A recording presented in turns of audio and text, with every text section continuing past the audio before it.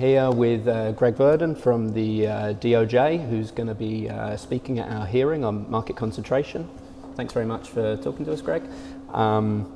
First of all, could I start by asking, could you briefly explain to us some of the difficulties with using US Census Bureau data to measure market concentration? Sure. These are data that have been used for this purpose for a long time, but weren't designed for this purpose. The data are put together in a way that makes it easy for the people who submit the data, the people who compile the data, to do those jobs. Okay. Not to make it easy for us to interpret it the way we want. So it's what's called establishment data. So an establishment is something like a factory. So every establishment is placed in one category. It makes 10,000 products, it has to go in one box.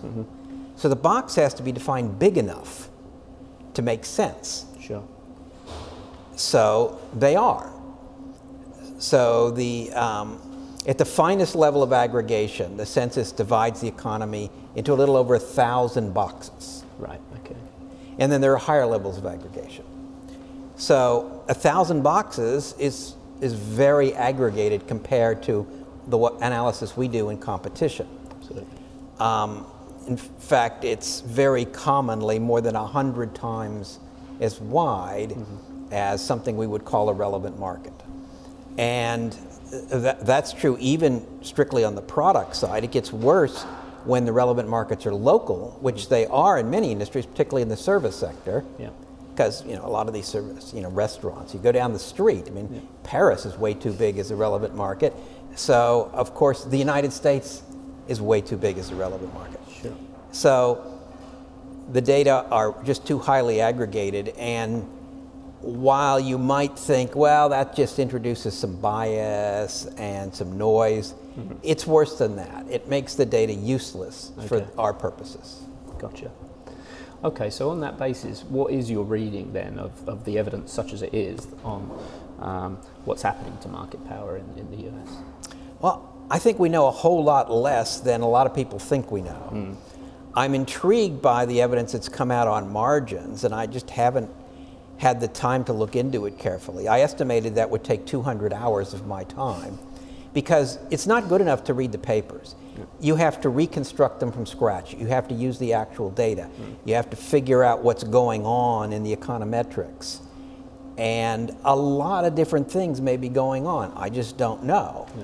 So at present, I'm skeptical that there's been any increase in margins. If there's been an increase in margins, it can be for all kinds of reasons other than increased market power. Sure. And I just don't think we know very much. The one thing that people point to that we know is that we have some gigantic, very successful, very profitable companies. Sure. And they're so big that they have an effect on the overall economy. So that's true. But I don't think it's big enough to drive everything. Yeah. There are also sectoral shifts from lower margin industries to higher margin industries. That doesn't seem big enough to drive everything. So I think there's just a dozen things going on in these data. Sorting that out is a massive project. It will take a decade. Okay. Is there any particular piece of evidence or additional work that you'd like to see being done in this area? There's nothing in particular. I think the way that economic research proceeds is just fine, and it'll happen here. People will publish, and right now this research is very new. Very little has been published. Absolutely.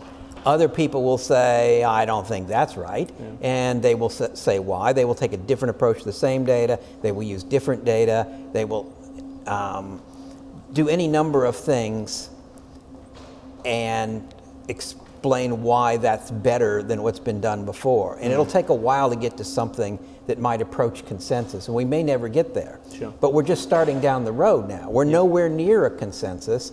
And what is odd now, in my experience, is that a lot of people in both academia and especially in the policy arena are taking the latest, still unpublished results as truth, as academic consensus, and saying we need to change our policies right away. Well, that's not how things worked in the past. They were much slower. That was a good thing. We need to take this slow. Okay. Thank you very much for your time. We'll go and have the hearing now, and it should be an interesting one. Thank you. Very much.